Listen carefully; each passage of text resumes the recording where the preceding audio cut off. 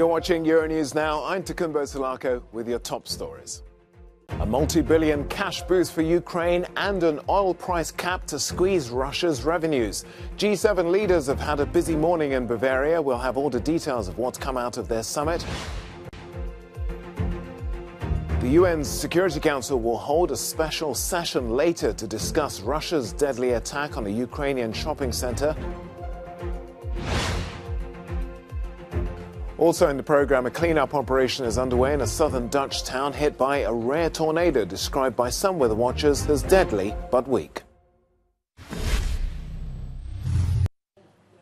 Well, let's get more now on that G7 summit which has been taking place in Bavaria. We can speak to our correspondent Shona Murray, who's been following the story for us. Shona, what more do we know at this point? Well, what we expect is for the G7 leaders now to say that they will explore the potential idea of a price oil cap on Russian oil. It means that developing countries can still access Russian oil, but at a maximum price, so that you would reduce the amount of money that Russia gets for its war chest.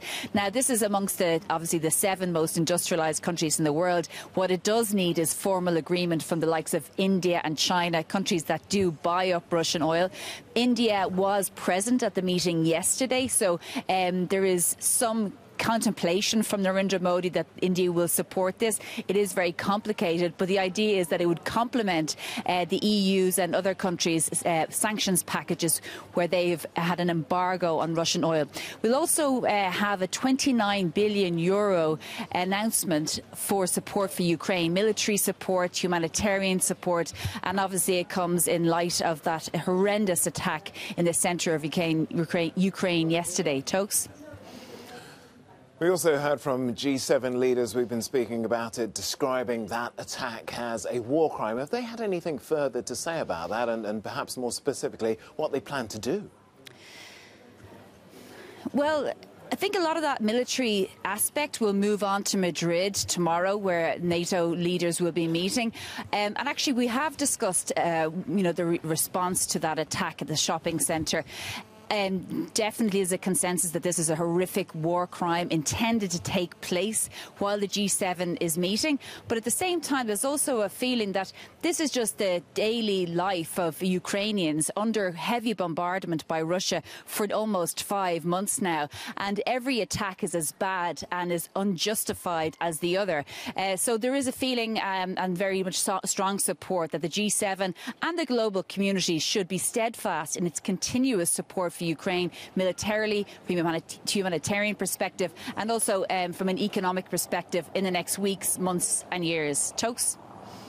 Shona Murray reporting for us there from Bavaria, where that G7 summit is taking place. Thank you. G7 leaders have pledged support for Ukraine in the war against Russia, keeping sanctions going and sending weapons for as long as it takes. The message of intent delivered to Ukraine's President Volodymyr Zelensky via a video link at the summit in Germany was hardly dry on the lips when Moscow's missiles struck a direct hit on a shopping mall in central Ukraine. The deadly strike has caused an international outcry. France's new Foreign Minister Catherine Colonna condemned the targeting of civilians, saying Russia must be held accountable for its actions. US Secretary of State Antony Blinken also said Russia and those responsible for atrocities must be held to account. UK Prime Minister Boris Johnson condemned what he called Vladimir Putin's cruelty and barbarism. And G7 host German Chancellor Olaf Scholz had earlier accused Russia of breaking all the rules. Wir alle, das haben wir versichert, werden die Ukraine in ihrer Verteidigung gegen Russland. We've all given assurances that we'll continue to support Ukraine in its defence against Russia. What is clear is that this war is a deep, deep breach in international relations. Earlier, I very consciously called this a turning point because of Russia's attack on Ukraine. All the rules, all the agreements that we've made with each other about the way the cooperation of states have been broken, especially the understanding that borders should not be moved by force. Ganz besonders die Verständigung, dass Grenzen nicht mit Gewalt verschoben werden sollen. Soldiers worked long into the night trying to clear the steel girders from the destroyed shopping centre in the city of Kremenchuk. The casualty figures following Russia's missile strike remain difficult to determine. At least 16 people have died and dozens more are wounded. Around 1,000 people are estimated to have been inside. Russia says it does not target civilians.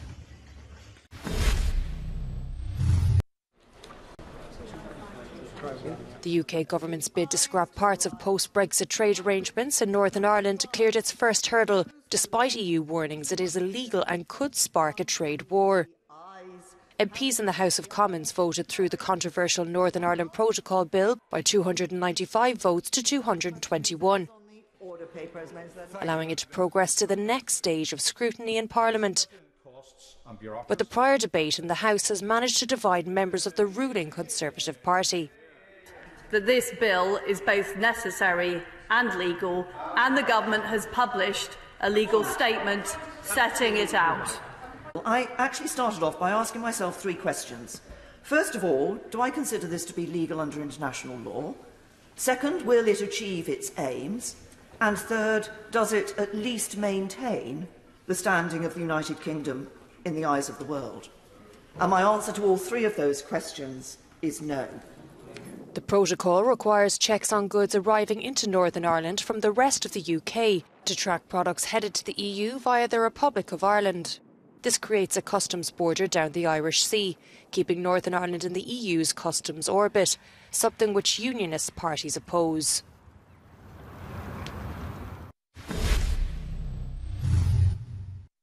Well, last night, the UK's unilateral attempt to override the Northern Ireland Agreement struck as part of the Brexit deal with the European Union passed its first parliamentary hurdle. At its second reading in the House of Commons, the Conservative Party, which has a working majority, comfortably won, despite having opposition from some of their own MPs, and in particular Theresa May, the former Prime Minister who herself led Brexit negotiations for a number of years. She said that the move would break international law and it would damage the UK's reputation around the world. The Conservative Party, though, were backed by the Northern Ireland Democratic Unionist Party, who are at the moment refusing to form a government in the Northern Ireland Assembly because they want changes to this protocol. But it doesn't mean it's plain sailing. What will happen now is that the bill moves to the House of Lords, the upper house in the British parliamentary system, and there it could face real opposition and could be voted down. It would then go into a process known as ping pong, where it goes back to the House of Commons, it could be voted on again, but then loses again in the Lords, and then the government has to use a special constitutional measure to override the House of Lords and get it passed.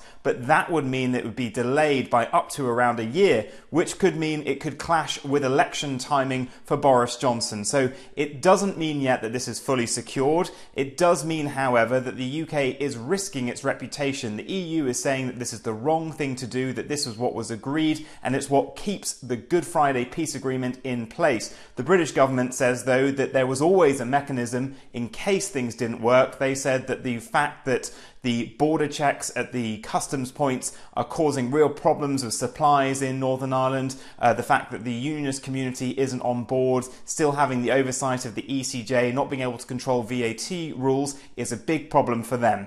Vincent McAviney, Euronews, County Monaghan, Ireland.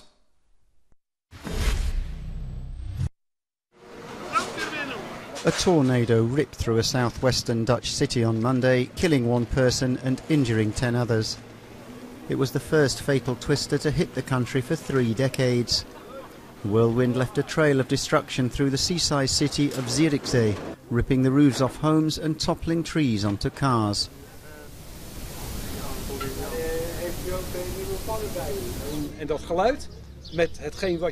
That sound with the image of the roof coming off and everything flying around is so frightening because you don't know what it's going to do. You see the roof coming off and you see it coming toward you and you think all hell's going to break loose here.